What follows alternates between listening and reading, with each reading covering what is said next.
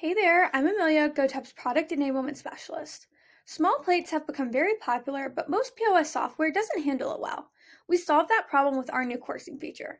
Coursing allows your staff to pace guests during their experience. As you can see here on my POS, I've already rang in some items. These items have assigned plate numbers as their courses. Let's say I actually want to reassign one of my plates to a different number.